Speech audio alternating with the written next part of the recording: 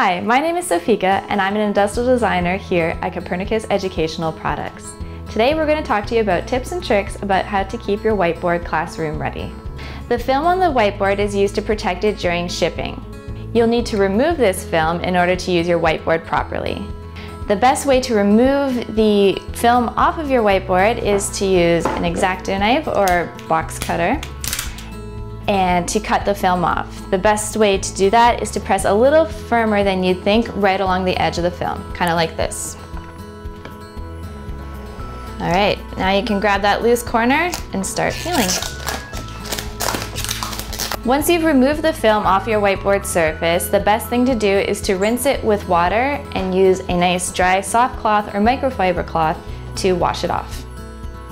If you have any more questions regarding your whiteboard, feel free to contact our customer service ninjas.